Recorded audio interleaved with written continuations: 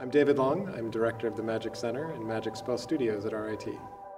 RIT and Epic Games are great partners, and we realized together that RIT was a perfect place to build college curriculum in virtual production.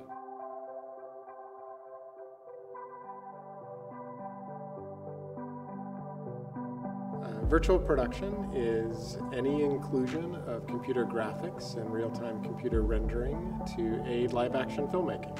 It involves a lot of technologies that we've seen in cinema for quite a few years, but in a modern sense, a lot of people associate it with in-camera visual effects and cool new technologies that have been deployed on series like The Mandalorian. The virtual production that's most famous today in the spectrum is using LED walls behind the actors to create in-camera imagery, and then Unreal Engine, which is a video game engine that drives those graphics in real time and makes them look realistic and react to camera moves realistically.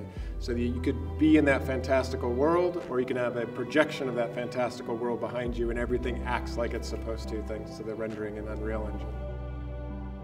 How do you teach these emerging topics? How do you prepare a student to be a lifelong learner and to marry art and technology as is required with virtual production going forward?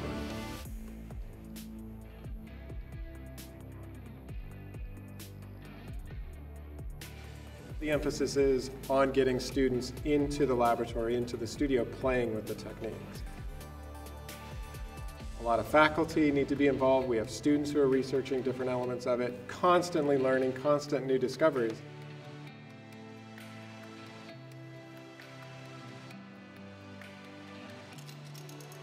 Virtual production is absolutely the future of effects-heavy filmmaking, graphically engaging filmmaking. We're teaching students in Rochester at RIT how to do this. When they graduate, they're going to be in the select few who know how to do this stuff. They're going to be in immediate demand. This is not Hollywood, and it's not the first place you think about, but the mix of artistic talent and our engineering talent we've got here at RIT is the perfect mix, and that's the reason why it's happening here.